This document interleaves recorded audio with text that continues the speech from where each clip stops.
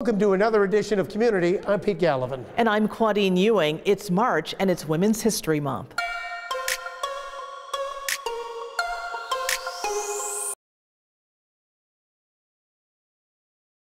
Welcome to another edition of Community. I'm Pete Gallivan.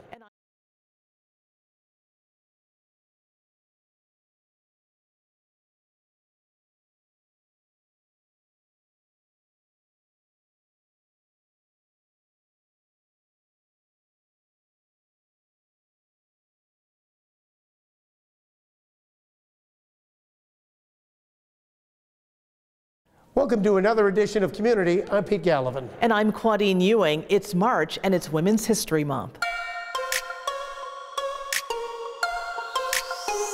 We are celebrating this month here at the Buffalo History Museum because they've got this great exhibit, Emblem of Equality. It's a story of women's suffrage here in Western New York. That's just one of the stories that you will see among some really great stories right here on Community. And this month, we introduce you to one of the keepers of the message, a woman who has devoted her life to preserving the history, Mrs. Eva M. Doyle. This month, we want to celebrate Women's History Month. Yes. And there are a lot of women, some very well-known, others not so well-known, that have done tremendous work in shaping who we are as a community and who we are as a people. That's correct.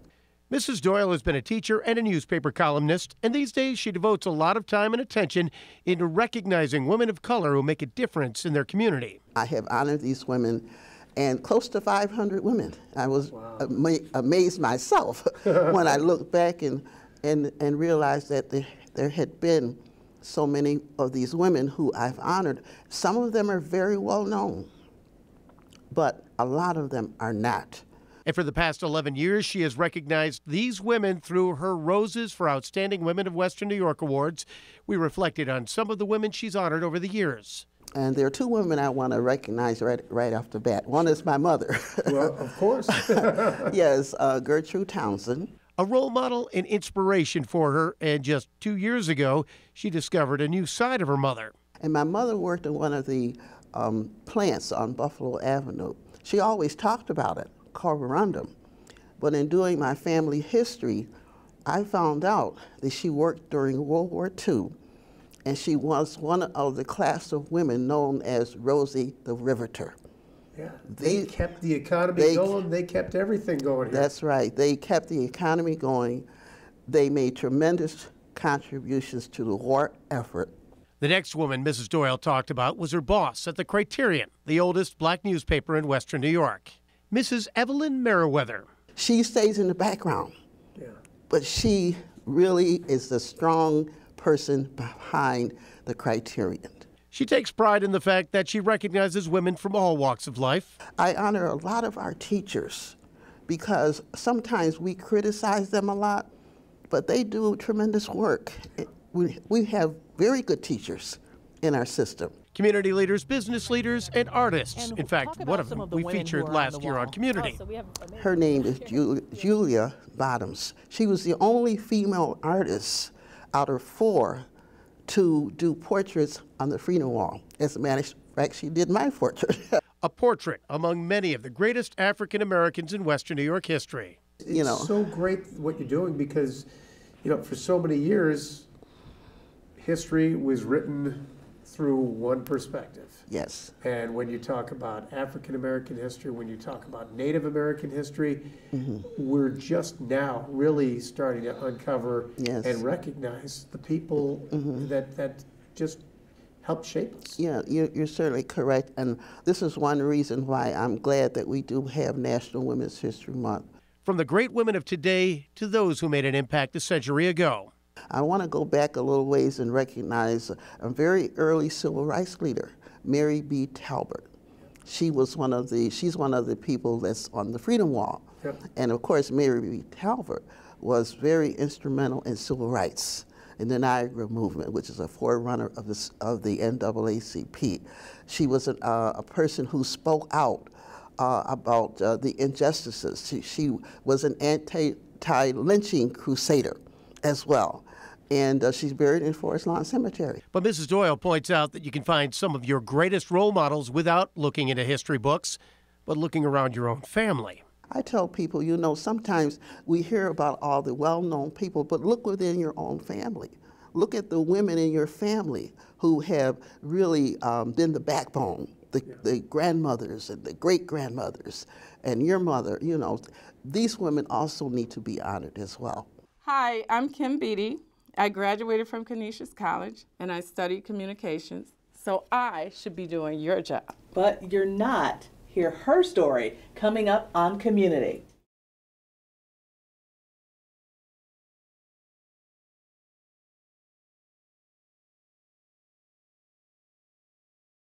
She's the top cop on campus. We're safe everywhere now. Yes, so I'm glad. She's Kimberly Beatty, Canisius College Director of Public Safety. How are you doing? I'm good. Good. I like your hair now. Thank you. Good.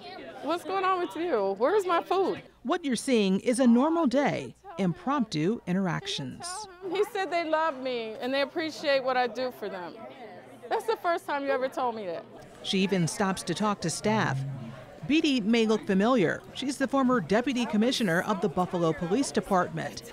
Big titles for one woman, a girl from the east side of Buffalo who attended Canisius College and decided to take the police exam on a bet. I did better than the person that I bet against. It was my brother.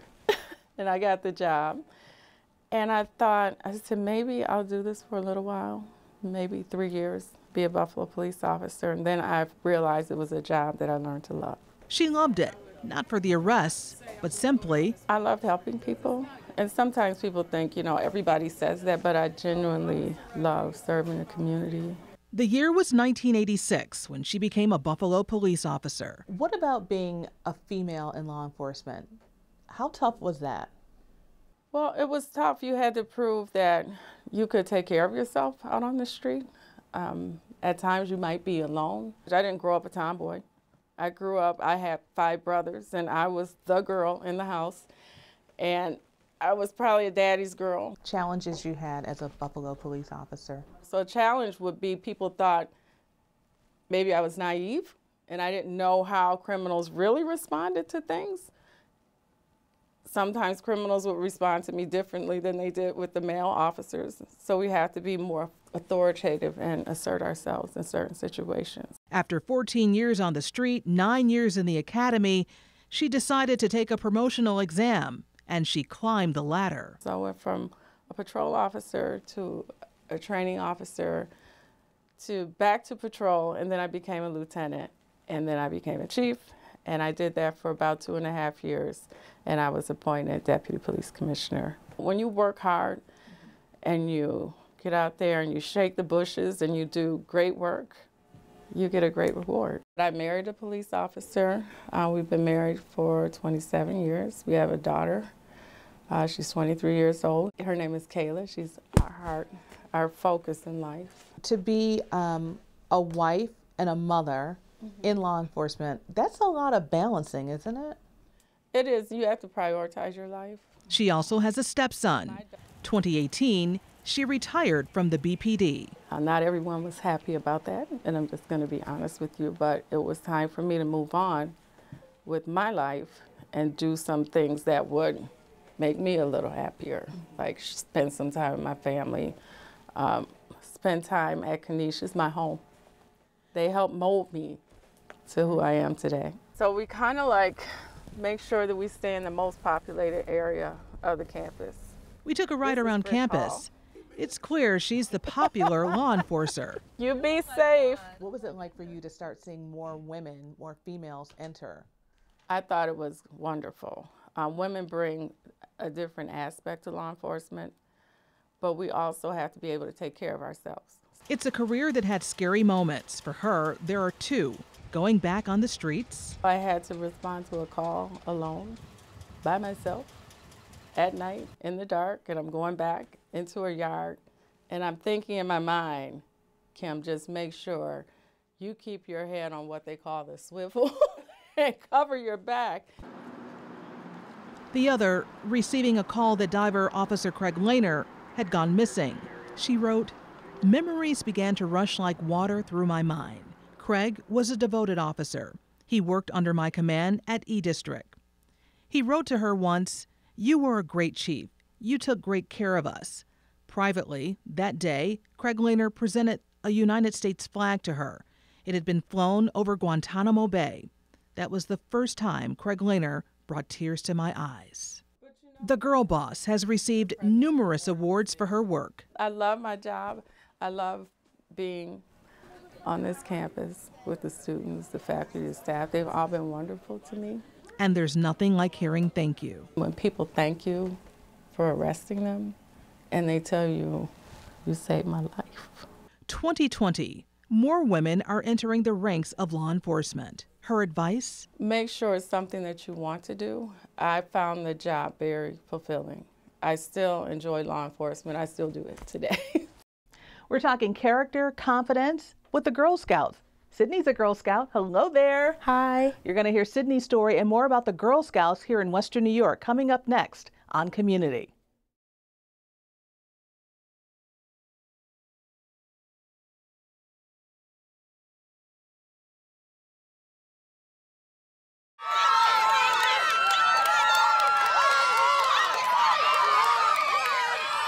Every day we celebrate women by virtue of Little Girls First. What do you feel is the most important thing you've gotten out of being a Girl Scout?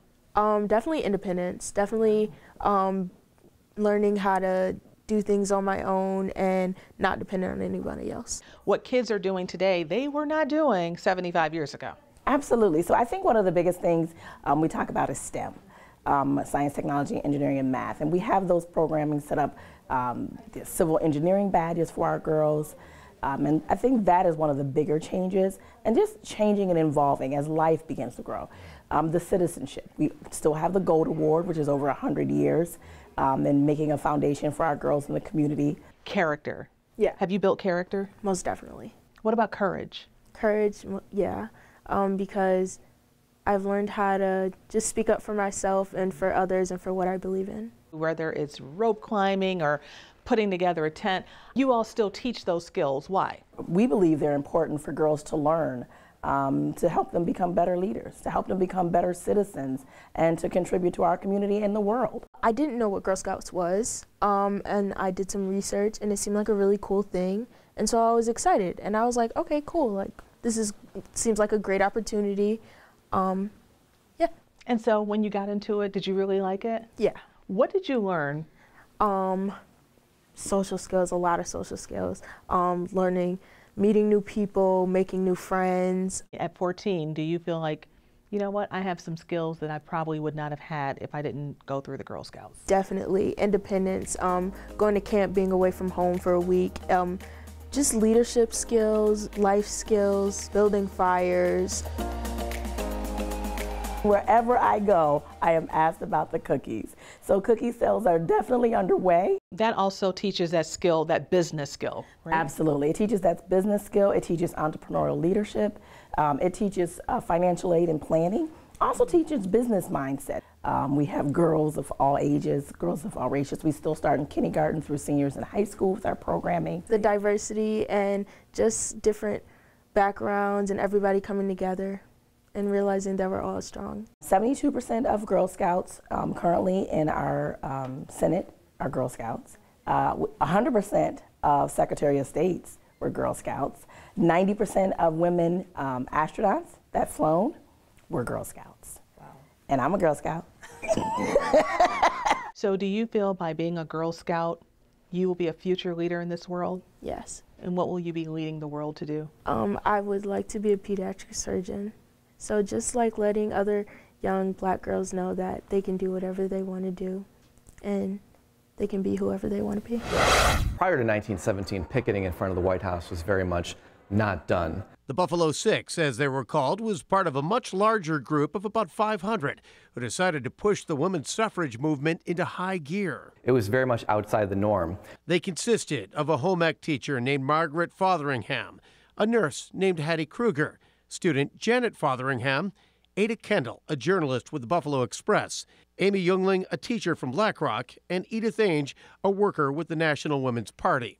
So these women were very much going against the law, putting their lives on hold to stand up for this important movement. They marched on the White House many times, knowing that their civil disobedience would likely land them behind bars. These were average women, nurses, teachers, who went down to Washington despite knowing that they could be arrested, and they were arrested, some of them time and time again. But they kept returning to Washington to stand up, to make a point to the entire country that the women's vote was that important. And the federal government punished them severely, hoping to use them as an example and, more importantly, a deterrent to others who might want to express themselves in the same way. The women were locked up at Occoquan Workhouse, where conditions were terrible. And even behind bars, the women continued their protest. They would go on hunger strikes, so they were force-fed by the prison guards to make sure that, that they survived.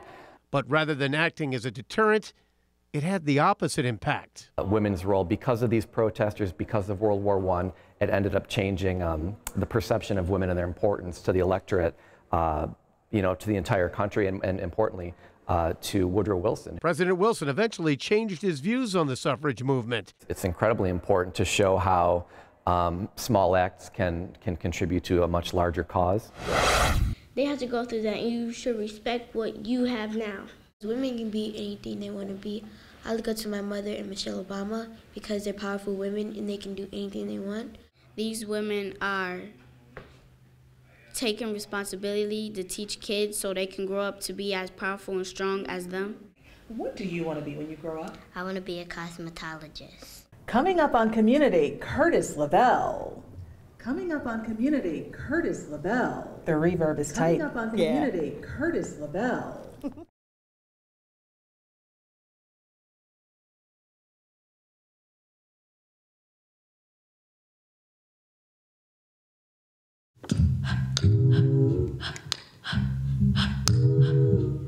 Moving closer, arms are wide. I can nurture, ever closer to the goal. My mother is artistic director of UGMA. Your mother's Lorna Hill. My mother's Lorna Hill. So that's been my whole life. All of my childhood was spent on stage, running around on stage. She is 28-year-old Curtis Lavelle. Curtis is my mother's middle name, and Lavelle is my father's. And what's more honest than your parents' middle names, the people who brought you into the world? So I combine them, and to my surprise, they make a pretty awesome stage name, Curtis Lavelle. Most folks know love by a love song, but I ain't most folks, I know it by goodbyes. Most folks listen to their hearts with their eyes, but I ain't most folks, I listen with my insides. She also acts and goes by the stage name, her birth name, Zoe Scruggs. Theater has always been something that I watched when I did homework. I watched it in my pastime.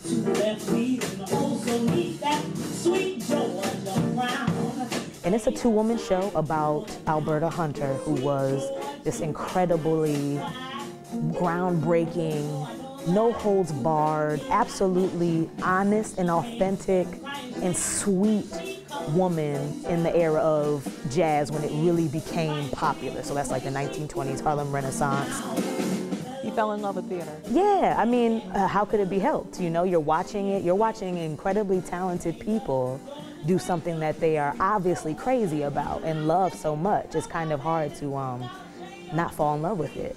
The arts are in her blood. My mother loves music. My brother loves music. My brother was in a rap group when I was younger called the Insomniacs, and he was a DJ, or is a DJ, DJ Milk. Ooh, ooh, ooh, ooh. Now let Curtis Lavelle describe her music. Alternative, it's Latin, it's Afrobeat, it's jazz, it's definitely R&B. It's all of the things that have influenced me as far as sound. What's exciting about working with a loop pedal is because it's all essentially a cappella music.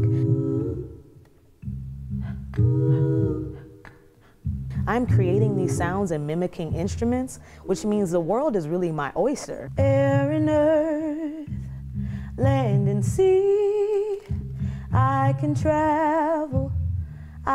travel, stone to brick, path to bridge.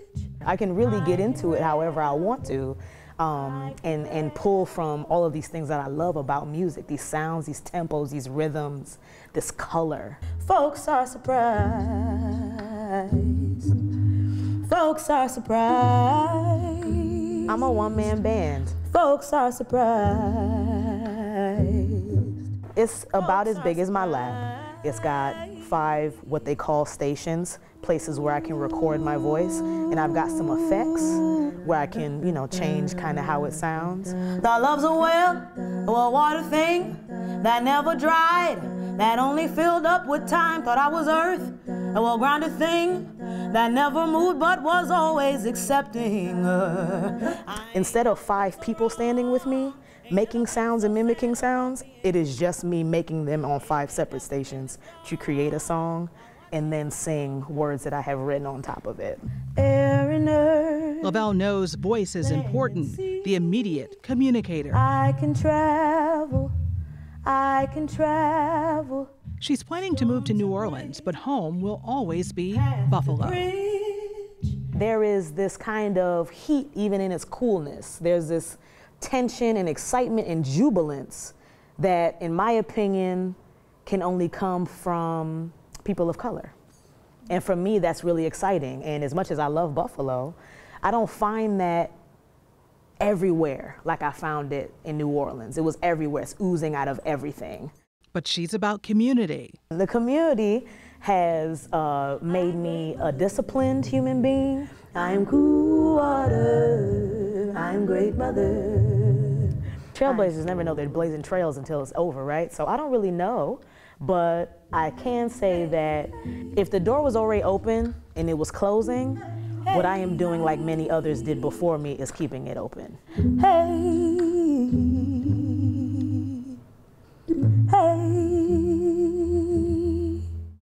Well, we certainly had some great stories on community this month. And a little stroll down memory lane right here at the Buffalo History Museum. Showing how women have made a difference in the past, and they're still making a difference in society right now. And we want to hear your story. Reach out to Claudine or myself at WGRZ.com or on social media. We will see you next month on Community.